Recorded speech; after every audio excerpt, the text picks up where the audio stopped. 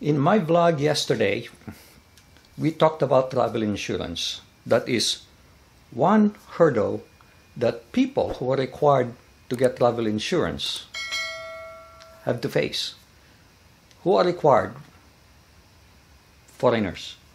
Foreigners are required to have travel insurance. That includes COVID-19 coverage, up to $35,000 in coverage for the duration of your stay. That is what the law says. And foreigner includes those former Filipinos who became U.S. citizens and therefore now they are foreigner. So they'll go back to the Philippines as a balikbayan thinking, oh, I'm Filipino, so I'm not required. No. The only people who are exempt from this requirement are those who stayed being a Filipino citizen, one. Number two, those who became a foreign citizen, U.S. or other country, and then got back and recaptured their citizenship by filing for dual citizenship. So, original Filipino citizens and those who became dual citizens. Those are only the exempt. All real foreigners and all former Filipinos who now are no longer Filipinos are required to have insurance. So this is a dilemma. I have a tip for you on how to fix this. That's what we'll talk about. Stay with me.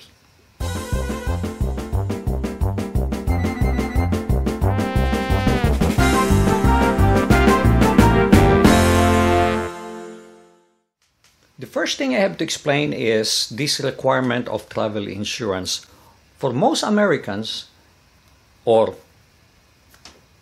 even Americans and former Filipinos who became Americans, you're covered by with some exceptions though, okay? You're covered by your medical insurance in the United States. Depending on whether you have supplemental or advantage, and even if you have advantage, you have to check your policy. You may be covered for a certain period of time. Supplemental usually have a limited time of 60 days or 90 days. So for 60 days or 90 days while you're away from the country, you may be covered. I said may, you have to check your policy. For Advantage plan, it's way longer than that. In fact, you can be almost away for 1 year and you will be covered. Again, check your policy because not all policies are the same. So you have real insurance. The only thing is you will need to pay first, usually, before you get reimbursed. It's not like in the US. You go see a doctor, you check in the hospital, you show them the ID, and you don't have to pay a penny except for the deductibles and such. That's not how it works in the Philippines. Maybe with very, very few exceptions, because I heard some viewers who said, no, the insurance company paid them directly. There are some policies. They're all different. They're all different. So don't ask me what is your policy. You have to dig your own policy. Now, because we have insurance, how come we have to buy travel insurance? That's the issue. This Philippine government mandates this thing, and the airlines, the people on the front desk when you're checking in, by the way, they're the only ones. So as far as I know, they're the ones checking it out. Once you get to the Philippines, you go through immigration, they're not checking it out. Again, if anybody here experiences something different, if you see an immigration officer in the Philippines asking for travel insurance, please let me know. Let the viewers know for their own information, okay? Because there is some risk to what I will be talking about. So, if you're not one of those guys who do not have a policy yet, it may be good for you to have a policy just in case you get sick in the Philippines. Because what are you going to do? Either you go bankrupt, you die because you cannot check in at the hospital because you don't have any money, or you get yourself travel insurance. So you might as well get travel insurance. Now, for those people who already are protected by their own policy, but you just need to satisfy the Philippine requirement, here's the tip. One tip, of course, is for you to get from your U.S. insurance company a letter specifying coverage for COVID-19 and for an amount more than or greater than, because it usually is greater than 35,000. And according to Philippine Airlines, they will accept that. So I'm sure other airlines will accept that as well. Now, but what if you cannot get that letter? For the most part, insurance companies won't issue that letter with few exceptions. What are you going to do? Well, one viewer of mine sent me a link. They said, hey, here are cheap policies. And I looked at it and I saw one for $25. Guess what? My only motivation here is to get a policy I can show when I check in, and I don't care for insurance coverage once I'm in the Philippines because I already have my own policy, right? That applies to most people. Unfortunately, today when I checked out the site, prices are higher. I don't know what happened. But still, there is a way to do it. Let me show you. This is the website that was sent to me by that viewer. By the way, thank you very much for sending this link. And let's take a look at it. Let's say, get quotes. Let's try to fill this out. You're going to the Philippines. Let's say traveler 1, 72 years old, just for example. United States citizen, let's say, or you can put Philippine citizen. Residence is United States. And let's just say I'm going for 30 days, so from March 15 to April 14. So that's for 30 days. So you say get quotes. Now, if you're younger, it's less expensive. But go ahead and go to the site and look at it yourself for you to be informed. Okay, it says here includes COVID-19 coverage. And let me see, what is the coverage? Coverage limit is $50,000, so that meets the $35,000 requirement, right?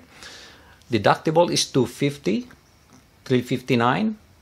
Well, one way, that's expensive. One way you can do it is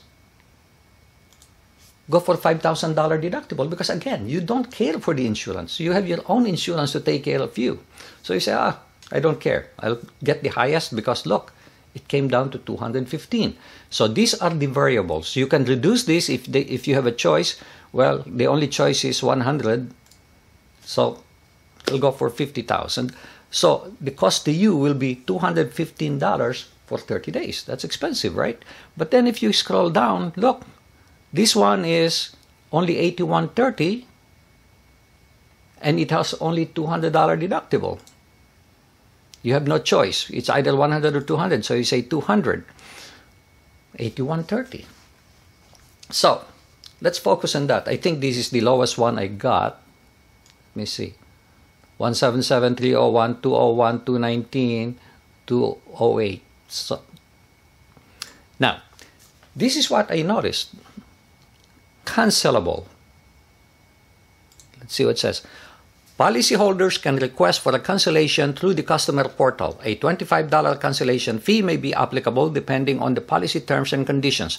Please review the policy document and wording for exclusions and limitations. I want to alert you. This is what you need to see. Don't listen to what I say. Look at the policy you are buying. Okay? Please review policy document and wording for exclusions and limitations. Although here it says $25, the policy you ultimately buy may not be $25 cancellation. I think you know now where I'm headed, right? Okay. So this is what I did. I cannot look at the policy. This is all I'm seeing here. And I decided I'm going to call the agent. So there is the phone number of the licensed insurance specialist, 1-866-384-9104. So I would encourage you to call this phone number and speak to a live agent. Now, I'm going to let you hear the conversation I had with the agent. Here goes. I have a question, and I'm hoping you can help me out. Sure. Okay. I'm going to the Philippines, and Philippines require travel insurance that will cover, these are the requirements, okay, that will cover COVID-19 hospitalization, if necessary, and a minimum of $35,000 coverage. Okay? Now, I am not really interested in insurance because I have an Advantage plan that covers me worldwide, much more than what they require. The only problem is my insurance will not give me a letter saying I'm covered for COVID-19 and the $35,000 limit required by the Philippines. So I'm looking for a piece of paper just to present at the airline that will cost me the minimum amount of money. But it should show I'm covered for COVID-19 and 35,000 minimum. So it could be 100,000, but minimum is 35,000. So I'm looking for the cheapest. I'm just looking for a piece of paper. The least expensive. So the lowest policy that we offer may be able to meet the requirements. I just need a couple of details to make sure that the policy is suitable for you. What would be your age and your country of citizenship? 72. And I'm a dual citizen, so whichever is cheaper. I'm a U.S. citizen and I'm also a Philippine citizen. Okay, and what are your travel dates, please? Let's say March 15 to April 15, 30 days. Okay. Or if that's So too much. March 15th? Yeah, March 15. It would be 32 days. Okay, so make it 13. Okay. April 13. You reside in the U.S., correct? I reside in the U.S. Okay. What state, please? Pennsylvania. All right, so a suitable option would be a plan called Visitor Secure. Mm-hmm. And so it's going to offer all of the policies, the lowest they offer would be $50,000 in coverage. Right? This is a limited plan, meaning it's going to cover you for any new injuries or illnesses, Mm-hmm. including COVID, at a limited amount per incident. Mm-hmm. And so if you were to select $50,000 coverage limit with a deductible of $200, Is there a higher? economical option. Is there a higher deductible? Because the higher the deductible, the Higher lower. than $200. Okay, fine. No. Okay. So the most economical option would be Visitor Secure, and this plan for 30 days would be $81.30. $81.30. Now, is that cancelable? So the plan is fully cancelable if you cancel before the start date. Okay. And so if you cancel after the start date and there are no claims on file, Mm-hmm. in this policy there would be a cancellation fee of $25, and Oh. then there would be a prorated refund issued if any refund is available after the $25 cancellation fee. Okay, so let's say that is 81, let's call it $80 for 30 days. If I cancel, let's say, in 1/4 of that, let's say 7 days. So about 3/4 of that $81 will be refunded minus the $25 fee, cancellation fee. Is that what you're saying? Okay. Yes. Okay. Okay, that's really good. Now, as you can see, the strategy we need to do is this. Go through this just to give you a preliminary reading on what is the best policy for you. Then call that toll-free number. Explain to them what I just said to her, which is, I just need a piece of paper that says I have medical insurance coverage. That's for COVID-19, that will include COVID-19, and for minimum of $35,000. You don't care how good the insurance company is. You don't care if they are very receptive in processing their claims, because when you get sick, or if you get sick in the Philippines, you are covered by your medical and you will take care of it at that point. You just need a piece of paper. One viewer said to me, what do you think? I think I could create, or we could create, some kind of a letter coming from the insurance company and presenting that just to fool them. And I said, well, it's an idea, but I will never recommend such a step. That is, to me, illegal. Now, what I recommend to you is partially illegal too, but why don't you buy a policy? 30 days. Now, you're risking, because the policy says for the duration of your stay. Okay? For the duration of your stay. Now, Just buy 30 days. And the lowest quote I got is what, about $90, $80, $90. And then, as soon as you reach the Philippines, you got to the immigration and all that, you rest, you'll settle down, call or communicate with the insurance company. By the way, that's one thing I forgot to ask her. How do I cancel? Do I need to be in person? If that's the case, you have a problem, right? But I don't think so. But find out if there is an email, and can I cancel it by email, or do you need to sign a piece of paper canceling it and then faxing it to them or emailing it to them? Find out what the procedure is for the cancellation, because that is what you are going to do. So let's say the premium is $90, okay? $90. And then let's say after 2 days you decided to cancel. So you have 28 days unused, okay? So you divide this by 30 days, multiply by 28, that means you're entitled to $84 refund. Then you will subtract the fee, cancellation fee of $25, so you'll get back $59. So if you paid $90 and you get back $59, how much did you pay? In effect, you only paid $31, and it got you through the Philippines, meeting their requirement. Now, the reason I'm saying this is, it's true, it's sort of partially illegal, because you actually need that policy for the duration of your stay according to the requirement.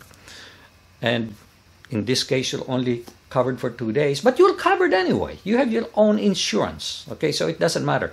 Is it illegal? Technically, yes. Practically speaking, no, because you will not rely on the Philippine government. And the reason I'm saying you can do this is if you are extending your tourist visa, I understand.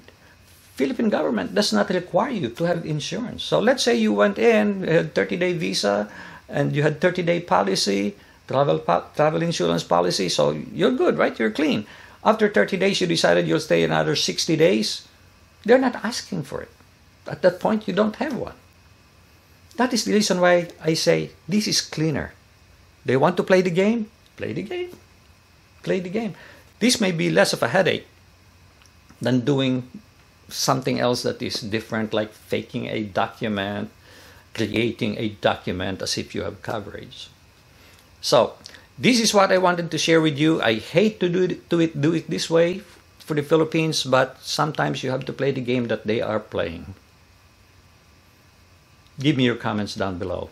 But I want to alert you again, or warn you again, if you really need insurance, you do not have insurance, buy insurance. Otherwise, Philippines is not like United States. You're going to die unless you have the cash to pay for your hospitalization. So it's a good idea to get a policy. This is only if you already have a policy and you're just duplicating it just to meet the Philippine requirement. Okay? Thank you so much. Please do share this with others, because this seems to be a popular topic everybody is struggling with. And this is a solution I found. Even though I did not find a $25 policy that I found earlier, this is a way to do it. Take advantage of the cancellation. And please do read the policy before you buy it. Make sure you have it in writing and know the procedure for canceling so that you'll be able to do it. Thank you very much for watching. Please do share this with other people who might benefit from this video. And I'll appreciate it if you click like. And do subscribe to my channel unless you have already done so. Thank you. Make it a great day, and God bless.